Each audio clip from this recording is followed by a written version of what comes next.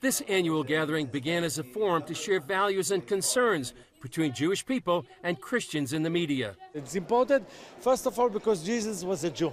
Israel's government press office sponsors the summit and hosted nearly 120 people from more than 25 countries this year. We need to persuade lots of Christian media to come to Israel, to get to know the Israeli society, because when we have battles and military operation, and even in a peace process period, we need more media word to talk about Israel in a positive way. At the opening night event, CBN News talked with visitors about why they attended the summit. Norway is a country where we have a lot of lies produced by the media about Israel.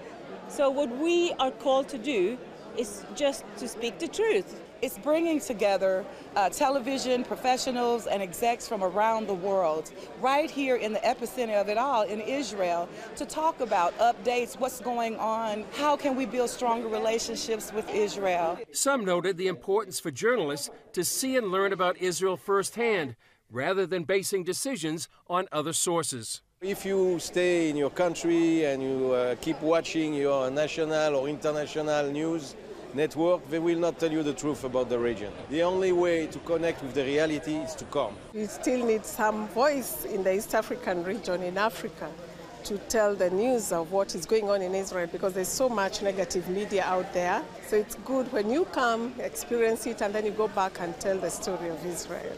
During the summit, participants had the opportunity to learn the latest in Israeli innovations, the danger Iran poses to the Jewish state, and the growth of anti-Semitism. An older battle than even the danger of a nuclear Iran is the ancient scourge of anti-Semitism, the hatred of the Jews. Historically, what starts with anti-Semitism ends up denying the rights and causing terror for many, many different minorities. So that's why this summit is so important, to lift our voices, to speak out against anti-Semitism, and to declare that racism in any form is unacceptable.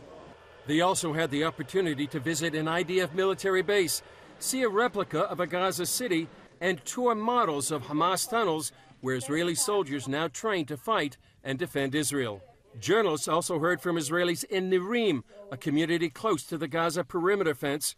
Residents told them about living under the threat of rockets. And since these are Christian journalists, they felt the need to learn about God's perspective on Israel and the Middle East. It's important to understand what God is doing now in Israel and the Middle East, and what are the best way to reflect this through our media channel that we have in Romania. So we can then report more of the news of what's happening with a greater insight, so that it can encourage more people to pray and intercede into some of the very tough political situations that Israel faces. Chris Mitchell, CBN News, the Christian Media Summit, Jerusalem.